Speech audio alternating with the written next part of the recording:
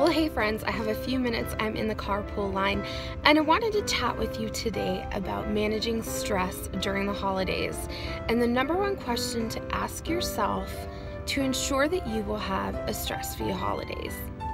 I'm also going to share some tips with you about how to keep stress at bay during the holidays, as well as some resources that will hopefully help you tame the stress.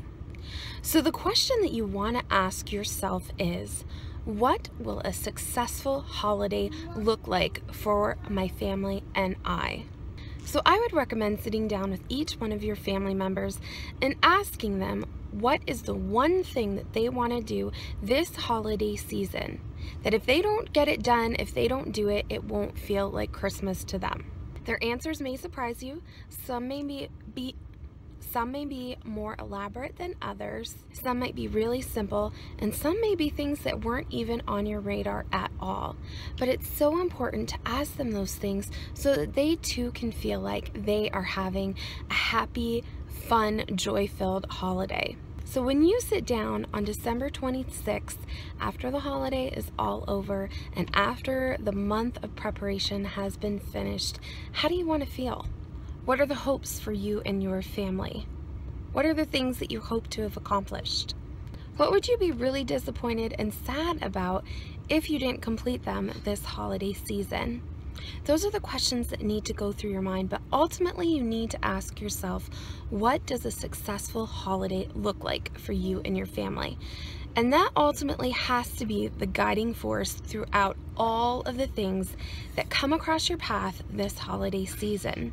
If all of the events and all of the stuff that come into your path bring excess stress, if they are making your family miserable, that is not equating to success at all. So you need to be really intentional about keeping that focus in your mind about what a successful holiday looks like. Maybe that means you need to set aside a little bit of time to journal things out, to reflect, to talk with your family members, and really think about how you want this holiday season to go. And when things come in your path that are threatening to take that joy and to take that success away, you need to be strong enough to say no. You don't need to give a bunch of explanations. You simply just need to say no. We need to learn to manage our expectations when it comes to the holidays. Sometimes we really want that perfect Christmas. We want that Norman Rockwell painting. We want the beauty. We want the bliss. We want it just to be a Hallmark movie. And the reality is that isn't always going to happen. In fact, for most of us, that's a long shot to happen. So we need to have some healthy expectations about what the holiday will look like. To help reduce stress this holiday season, you need to take time for yourself. I know, you have a million things to do, but let me encourage you to cycle back and cross off some of those million things to do that are sucking out your time, that are sucking out your joy, and ultimately are not bringing success into your Christmas season. During the holidays, we see more people than we usually do. We participate in more activities than we usually do. We're oftentimes in the kitchen more than we usually are. There's so much more that is on our plates than usually is, and it's so imperative that you take time for yourself. You have to recharge. I've heard it recently said that moms are the heart of Christmas, and it's so true. I mean, don't get me wrong, dads participate a whole bunch too, but really, when it comes down to it, a lot of the times it's the mom that's doing it. She's the one preparing the menus, shopping for the holiday food, stuffing the stockings, writing the gift lists, busing people around to wherever it is that they need to go. A lot of it falls on our shoulders. And it's so important that you take time to recharge yourself. That might mean you take a hot bath. It might mean turning off social media and settling in for a Christmas movie and something delicious to drink and eat. It might mean getting away for a coffee with a girlfriend. It might mean going for a run or a walk, but you need to prioritize and set aside time for yourself this holiday season. It's important. If ever there's a time to beg, borrow, and steal time away, it is now. Swap time with a girlfriend. Maybe she'll watch your kids one day and you watch her kids one day so that you both get time to be by yourselves.